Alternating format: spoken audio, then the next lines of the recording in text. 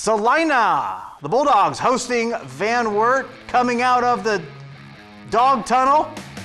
We'll go with that. Van Wert's Aiden Pratt throwing it up, but Caleb Gabes for Celina coming up with the interception.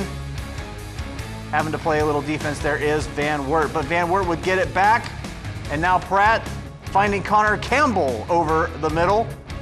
After that, Celina drive stalls out. Then Brylan Parker, he gets the handoff. This is going to be a pass, actually.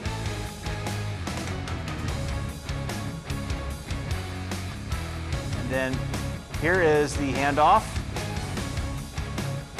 Parker is close to the goal line.